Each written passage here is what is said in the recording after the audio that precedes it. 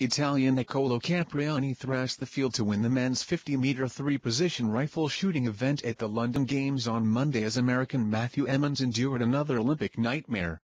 Campriani finished with a total of 1,278.5 ahead of Kim Jong-hyun of South Korea in second on 12.72 May and Emmons third on 1,271.3. The Italian puffed out his cheeks after he completed his 10th and final shot of the final before raising his hands into the air at the Royal Artillery Barracks. It was the Italian's second medal of the Games after he won silver in the men's 10mm rifle. He took an 8-point lead after qualifying where competitors shoot 40 times in a kneeling, prone and standing position.